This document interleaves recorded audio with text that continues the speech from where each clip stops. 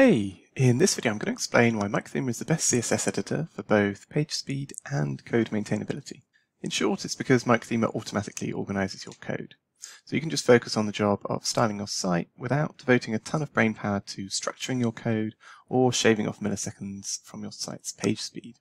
Microthemer implements Google's recommendation of inlining critical CSS and deferring non-critical CSS right out of the box with zero configuration. And on top of that, it organizes your CSS selectors so they neatly match the order of HTML elements on the page. So let's look at a quick example. The first thing to point out is that this functionality only applies if you've got this auto folder checkbox enabled at the bottom left. So you can easily opt out of this if you want to organize your own CSS code without any help from Microthemer.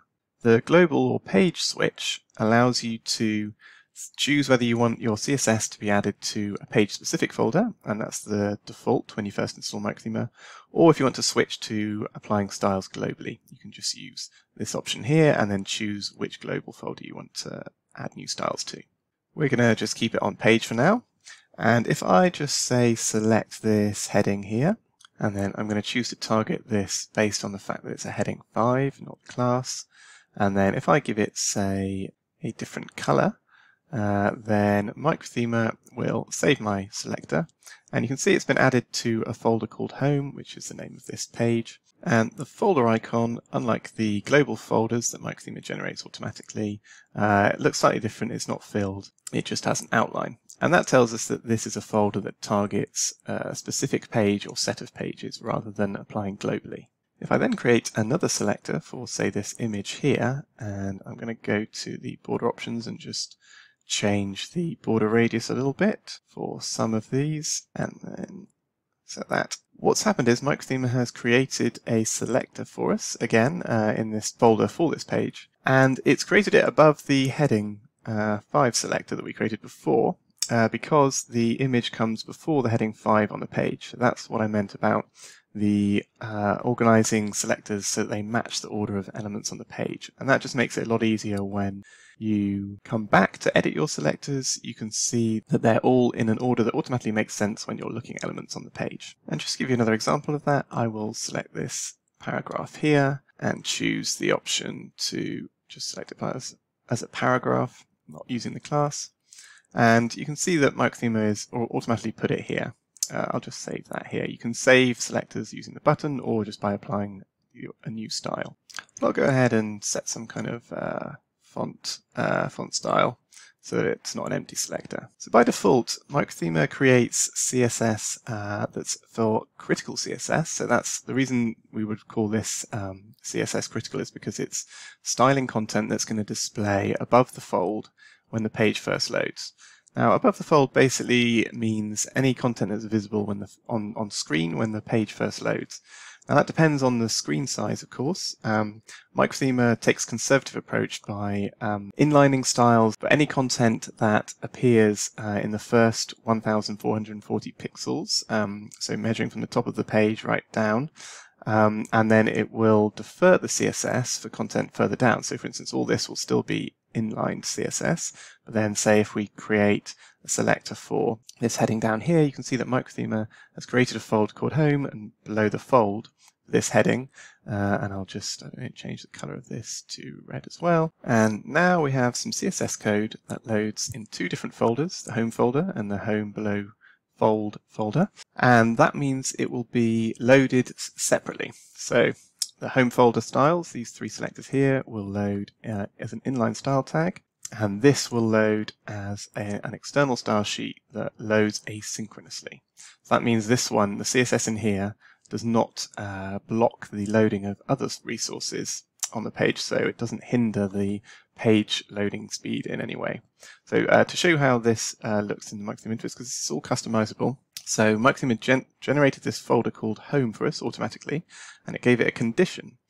And this condition is page home. And in terms of how it's loading as an inline tag. Again, we can change this to an external file and set it to asynchronous. And that is actually what we get with the automatic folder that Microthemer created for below the fold. You can see it's got the same condition, only display on this home page, but load as an external file asynchronously. Now we'll come back to the options you've got for customizing these conditions, but first I'd just like to show you how it looks on the front end, how the CSS actually loads. So let's open up a new page on the front end in another tab. I'll just go over to that tab, and if we inspect the page, so I'm going to inspect this element here, I'm going to go to the style tag where Microthemer is added to apply the CSS, and you can see that we've got just a regular style tag, and it's called Microthemer Home Inline CSS, and it's the 3 CSS selectors that we created for the image and the paragraph in this heading here. If we then scroll down a little bit, we can see this link here to our CSS file. Which is called home-below-fold.css, and it has some attributes here which means that it loaded asynchronously. So that means when the page first loaded, this CSS file was not downloaded. The browser just continued reading the page title and downloading all of the HTML content so it could render the page. Because this was not critical, it was for styling content that the user isn't going to see when they first load the page. It didn't need to load, and so deferring it meant that we could optimize our page speed while still adding the styling that we want. And this is what Google means when it says inlining critical CSS and deferring non-critical CSS. And Microthemer does all this for you automatically without you having to think about it. Okay, so let's go back now and look at the options for customizing conditions. Actually, before I do that, I just want to show you that if we publish our settings, then view the site front end in another browser, so this is someone who's logged out, and I'll just bring that over here, and then if we inspect the CSS, then we can see that Microthemer actually minifies the CSS. So for regular site users, Microthemer will minify the CSS it generates, but when you're logged in as an administrator, as you always are when you're using Microthemer, then as you saw in the regular Chrome tab, that the code was not minified and had comments, so you could easily connect the CSS code that you're looking at back to the Microthemer interface, because the comments shows the folder and the name of the selector. Okay, so now let's just take a really quick look at how you customize the conditions that Microthemer generates for these folders to make them apply to one page, or let's increase that to make it apply to multiple pages. So here we've got our condition is page home. We can add another condition by using this plus button here. We can choose to include or exclude. We're going to keep the default include option here, and I'm just going to choose another page, let's say the testimonials page. I'm going to say, so is page home, and I'm going to use or. And you can use and is often used when you're excluding things. You might say not this and not this, or when you're including is often the case. That's not entirely true all the time, but that's why Microthemer makes one button green or another button green depending on which option you've got here. So if I save that, Microthemer will just do a quick check and say, yeah, I've understood that you've got 2 statements here, and we're on the home page, and so this means this folder is going to apply to the current page. So if I just change this paragraph selector here, if I just change this to something very broad that just targets all paragraphs, because that currently it was only targeting a post that was in this box related to this box here. But to see if this now does apply, it was a testimonials page, wasn't it? Then yes, you can see that now all paragraphs are italic, and if we just remove this style, you can see that they're then they've all gone back to normal. And because we're unlikely to actually apply styling to all paragraphs across the whole site, or even across 2 pages, I'm just going to go ahead and delete this selector now. So we just saw that we used the drop-down menu to create our own condition. There's also a reference list here of all of the functions you can use if you're writing these conditions yourself, and you can use this button here to copy something. And if you click on one of these, it will take you, so these are WordPress functions at the top here. If you click on this, it will take you to the WordPress documentation for that function. And if you click on one of these, it will take you to the Microthemer page, which has a few more examples about what kind of conditions you can use. But you can go ahead and copy this and then say, paste it in here, say, or that. And there's actually another video that I've made which goes into this kind of stuff in a little bit more detail, so you can find that on the docs as well. It's worth pointing out that Microthemer adds 0 database queries to your site front end, so it's very lightweight in that respect. And also it has a feature where you can go ahead and uninstall Microthemer but still upload the changes, still apply your CSS CSS edits that you've made with Microthemer. And you do that just by, you've got two options. You can just copy this code to your theme's functions.php file, or you can download a plugin, which is basically just this code, but in plugin form. And that's useful if you use something like Oxygen Builder, which just disables the theme and the theme's functions file completely. Or you're just not very technical editing PHP files and you want some system. And what this does is it just loads the same file that Microthemer loads when it's adding the CSS assets like we saw on the front end, where it was adding some inline CSS or some asynchronous CSS. And so it just runs all of that without you having to keep Microthemer installed. Now, it's fine to keep Microthemer installed.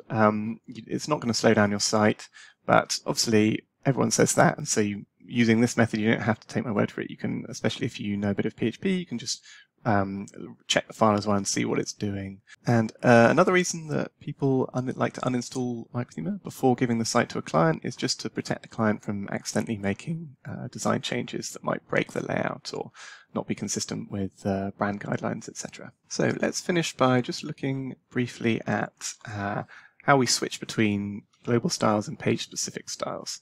So say I were to create this selector for this area here, and Microthemer by default has added it to the home folder.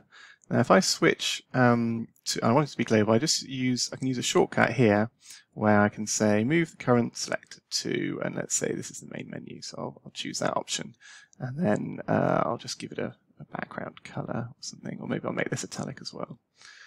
Font style italic, and you can see that this is now in the main menu folder. Now you can actually just drag selectors between folders just as easily like this, and if it's just one folder, sometimes that might be easier. But you might not necessarily have this view that I've currently got here, where I've got two folders showing all the time. So the default view for smallish screens is this view here, where you access the folders separately here, and so this just saves you a bit of time. And then again, you say I want to target this testimonials bit here, and I'm still in the main menu.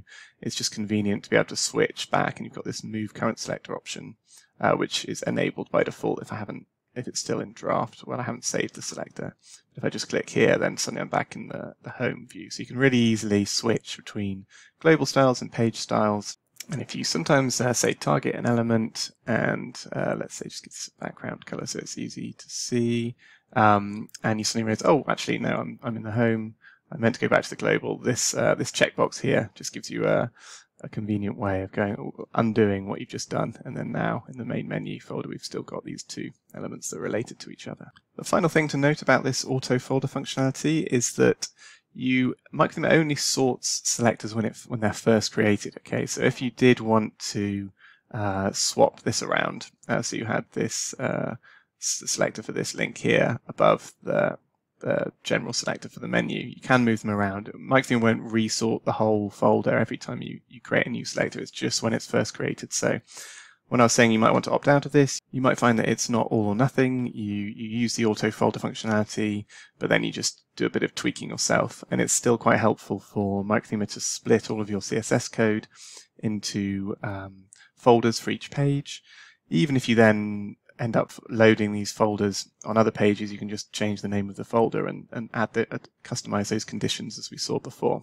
And I think that covers everything I wanted to talk about in this video, so thank you very much for watching.